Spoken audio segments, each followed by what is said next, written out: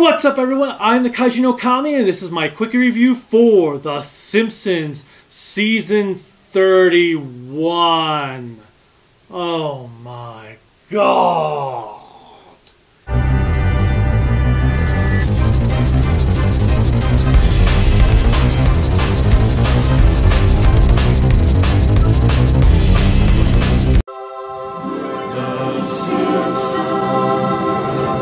Simpsons just completed last week its 31st season, and I watched every episode of it.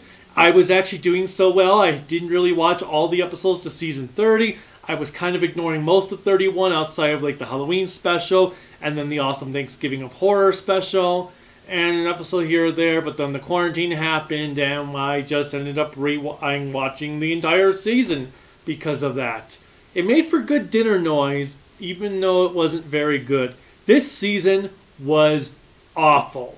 Like, season 28, awful. Season 17, awful. Although I'd still say season 17 is still the worst. There were just a lot of episodes that just weren't even all that funny. It was like, okay, when are we going to get to the joke? Okay. Well, there's a funny joke.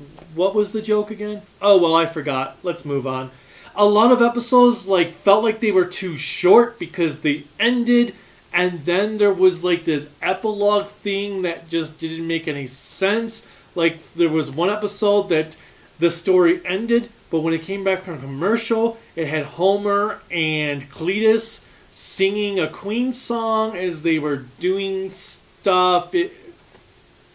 I don't get what the point was, but it ruined a lot of episodes that weren't even that great to begin with. Now, I have here my phone to tell me the list of the episodes. So we had the Winter of Our Monetized Content. There were a couple of good things in there because as a YouTuber, it did make a few jokes about being a YouTuber and how people steal things or how people monetize things. Overall, wasn't that great. There were a couple of jokes that just got killed by being reused over and over or dragged on repeatedly, which happens a lot in modern day Simpsons. Go Big or Go Homer had some dude that was obsessed with Homer, idolized Homer for some reason. No idea why, he just did. Kind of creepy. This dude was in his late 30s. The Fat Blue Line had Fat Tony getting framed for a robbery he claimed he never did, and he promised he would never do as a child. The weird thing about that is the Fat Tony currently in the series is not the original Fat Tony. That's Thin Tony, who took Fat Tony's place when Fat Tony died. So it's like, well, wait, those scenes that they would have watched of when he was younger, where he vowed he will never pickpocket people, that was the real Fat Tony, not this current Fat Tony, so what the fuck? This year's Treehouse of Horror was god-awful. Just dreadful all around. I don't even want to think about it. Gorillas on the Mast was Bart helps Lisa free a whale, which was kind of weird because they brought Willie along just so they could do this whole stupid ass free Willie comment, which was so lame. And then Bart decided he wanted to free a gorilla. The gorilla was rampaging town.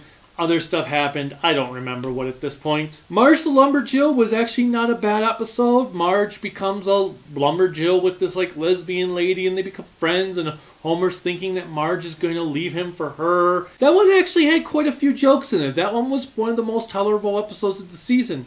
I was actually slightly entertained by that one. Livin' La Vida Pura, which had Milhouse's mom and dad invite the Simpsons to come to their Costa Rica vacation home with a bunch of other families that they do every year. Again, just like with Marge the Lumberjill, it had some legitimately funny jokes in there that were actually funny. One that dealt with Bart cutting El Barto through a forest and all this stuff. The episode did not do very well to showcase Milhouse's family as being likable characters. They're utter scumbags after this episode. So, way to go, those friends of the Simpsons are now unlikable douchebags. After that came the phenomenal Thanksgiving of Horror, which was a 3 Tales of Terror set in Thanksgiving, and it was really, really good. It is what the Treehouse of Horrors should have been for the last 10 years, if not longer. It was horrifying, it was gory, it had you going, holy shit, did they just do that? The story where a lot of our characters are portrayed as turkeys being hunted down by pilgrims was intense. It was suspenseful. It kept you on the edge of your seat. It was bloody. You had the Flanders family there, and then the Maud turkey gets killed. It was like, oh, that's messed up. And it just kept on going. It's like, damn, this is really good. The second story was the weakest of the three, which had Marge use like this Alexa-type device to create an AI to help her cook dinner for Thanksgiving, and then she was going to get rid of it, and the AI wanted life.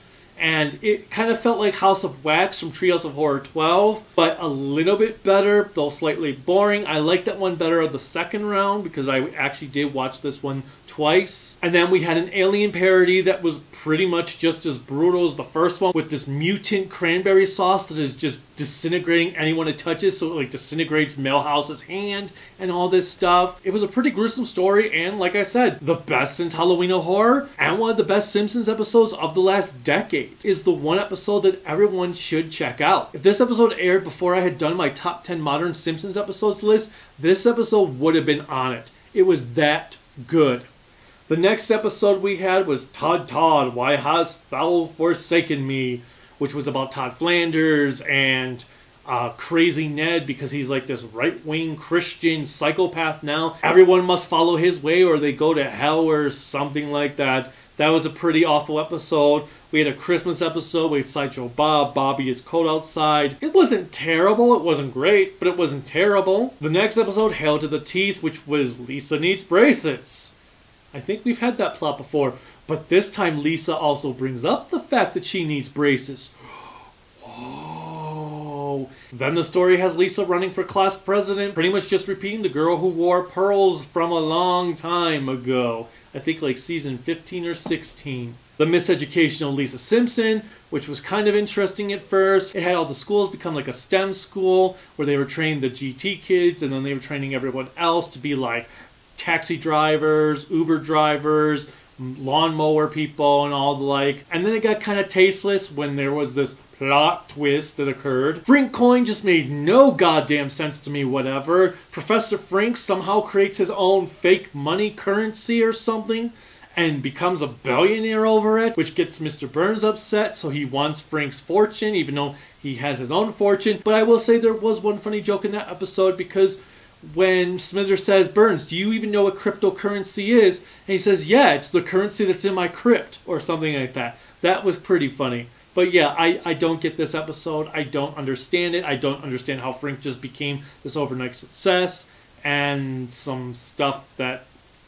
Bart the Bad Guy came next, which aired like a year too late, where the Simpsons equivalent of Infinity War ends and everyone's waiting for the next movie to come out, waiting for the entire year. Bart inadvertently gets to see the Endgame equivalent about a month before it comes out, so he starts threatening to say, hey, if you don't do what I tell you, I'm going to spoil the movie for you, because this happens and this is going to happen and blah blah blah. And all Bart was in that movie was a freaking little shit. He was such an unlikable asshole. After that was actually a pretty decent episode called Screenless, where Marge wanted everyone to put away their phones and not look at their phones for a week. And she ends up being the one who's majorly addicted to playing on the cell phone. So she takes everyone to this rehab center that's some weird-ass crap. I liked the first half because the whole phone addiction thing was pretty funny, especially because people are doing that. People would just be on their phones while a movie's playing. It's like, what's the point of even having a movie playing if you're just to play on your phones? So that was kind of funny at first. The next episode is called Better Off Ned, which has Ned having to become a teacher to Bart, which is weird because he's already Bart's teacher, but he has to become like a role model for Bart to actually tutor Bart, and then it makes Homer jealous, so Homer decides to adopt Nelson, sort of, kind of. It was kind of like the plot from the Simpsons movie with the one episode from season 15 or 16 where Homer started to pay attention to Nelson or some crap like that. It was not that great of an episode. I do remember two funny jokes from that, which had Bart was pretending he was going to blow up the school, and Mrs. Hoover got upset for him getting her hopes up. And then one where Lisa's sitting there watching Bart do homework. Highway to Well, which is an episode where Marge gets a job at a pot dispensary, and not so funny stuff goes on from there.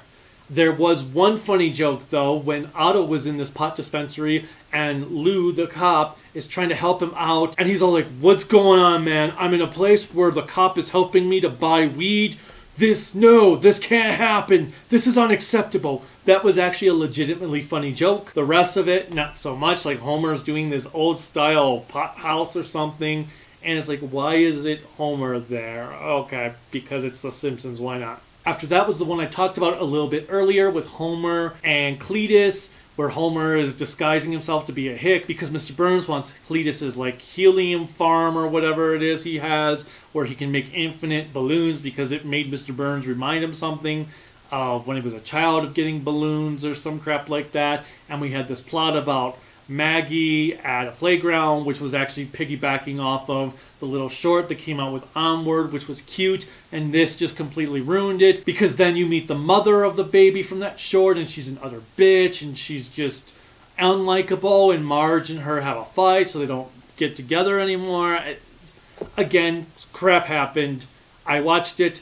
It happened. It ended. That's all there is to it. That's the season in a nutshell. There was a two-parter that, again, repeated a previous plot line. Reverend Lovejoy has a new priest that comes in who ends up becoming beloved by the entire town of Springfield. Pete Holmes voiced this dude, and that was it. It was a two-parter that felt like one episode stretched out to be a two-parter for some reason, because nothing actually happened.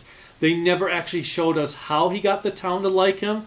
Then when Lovejoy finds some dirt on him because he burned a Bible and he brings this back to Springfield, he tells us to Springfield. Springfield just turns on the dude without any proof. Lovejoy doesn't even show anyone the video of him burning the Bible, which is kind of weird because we saw him in this long drawn out segment downloading the footage. So this had to be the worst episode since The Simpsons. Just like with Thanksgiving of Horror, if I had done my top 10 worst Simpsons episodes of all time list, this probably would have at least made an honorable mention.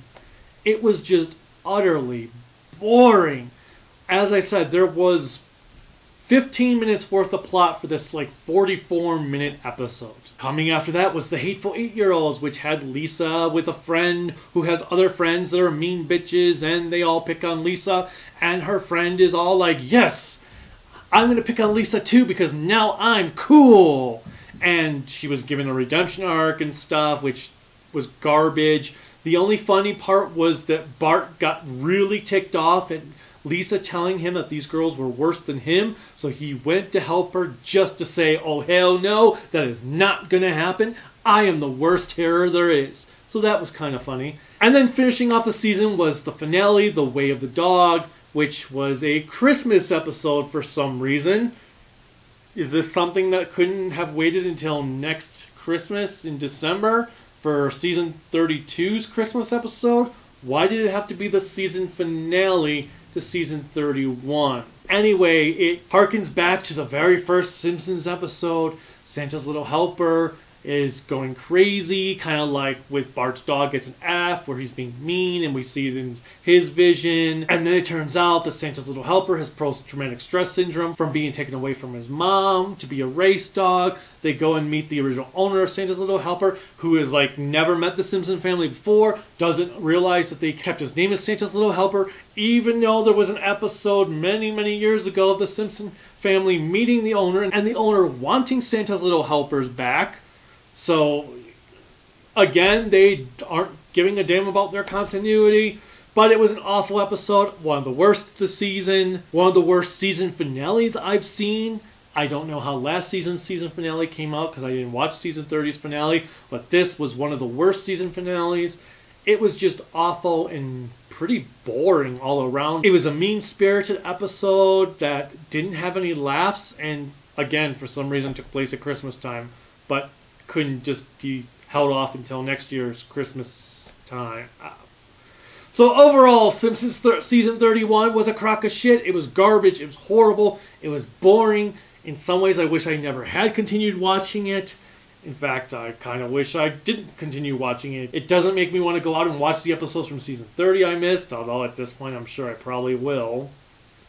So have you watched any episodes from Simpsons season 31? If so, what did you think of them? What's your favorite episode from the season? What's your least favorite episode of the season? Click like, Click subscribe, click the bell notification, click whatever else you do as you're clicking on to support me. You can support me on Patreon at Kaiju no Kami, Facebook Kaiju no Kami, Twitter at Kaiju no Kami, Instagram Kaiju no Kami, Discord Kaiju no Kami, and my website at creativitybydesignllc.com. Until next time, bye.